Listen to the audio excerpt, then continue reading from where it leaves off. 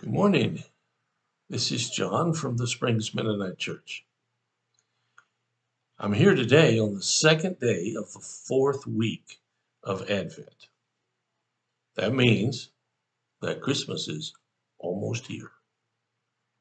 And I hope you're just full of excitement about that. Today I want to share a verse.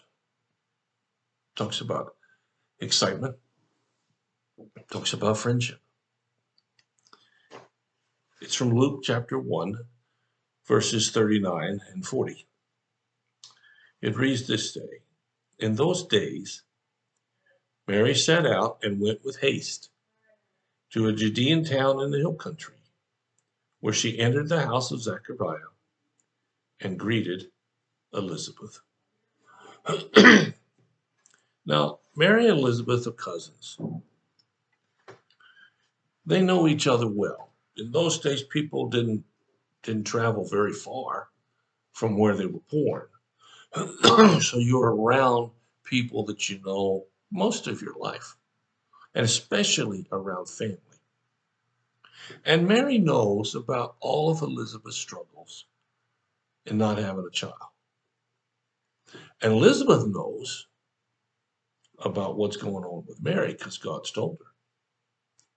So somewhere during the pregnancies, Mary wants to go and visit Elizabeth and share their friendship.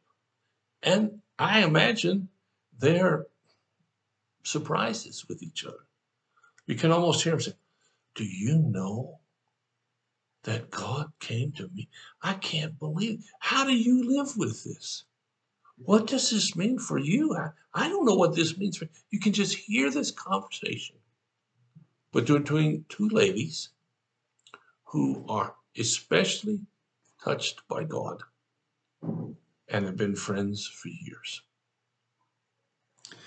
There's another passage to share here from Proverbs 27, verse 9. It says, "The heartfelt counsel of a friend is as sweet as perfume and incense."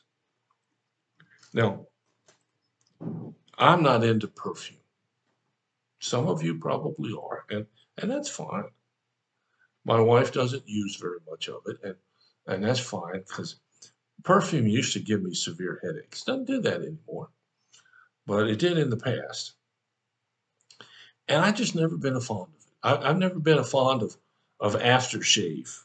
Maybe that's a fad that has ended, though I still can tell it on a few guys here and there. And if that's your thing, hey, that's perfectly okay. I'm just not. It's not part of who I am.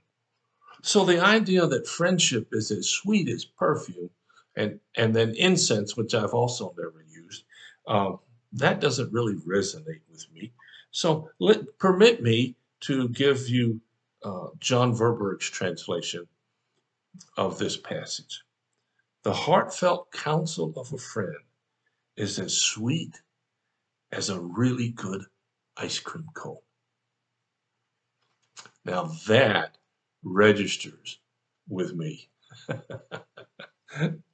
You could put it on whatever you want to. But the notion is that sharing from a friend is really, really important. And so Mary goes to visit Elizabeth and they share their hearts.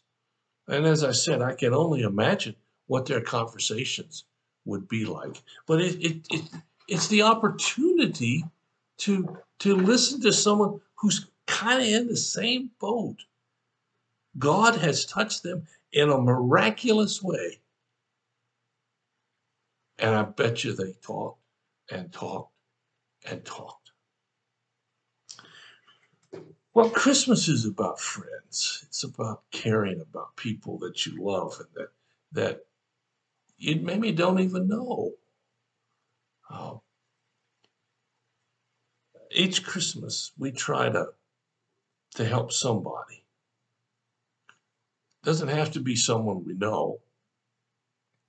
I know each year I send off money to two different organizations to buy animals for people in the developing world. I know personally how important that is and how much of a difference it makes in those lives that get the animals.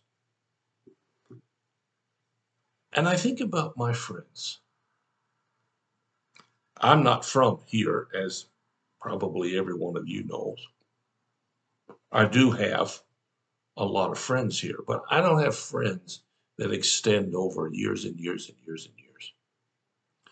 Like Mary and Elizabeth, many people around here have lived their whole lives nearby. And so they can talk about things from 50, 60, maybe even 70 years ago, maybe even longer. Mary and Elizabeth get together to share as two relatives, but two friends about the surprise and the goodness of God. And I would suggest that that's what Christmas is about, sharing about the goodness and the surprise of God. You see, God came to man, you and me, through these two women at a time when maybe nobody really expected it to happen. Oh, they hoped it would happen. They've been hoping for a lot of years. And then all of a sudden, there God was. Kind of like my life and yours. God is always wanting to share with us and to be friends. Jesus even said that in the Gospel of John. You are my friend if you do what I've told you to do. In other words, when we choose to walk with God, we become God's friend. Now, this Christmas, I hope you'll spend time with friends and family. But if you know of someone who may not have very many friends, or if you're one of those folks who doesn't have one, I just want to share with you, you're not left out either. You see, there's a pattern here. God came to Elizabeth. God came to Mary. God comes to you and me. If you don't have friends, go be a friend to someone.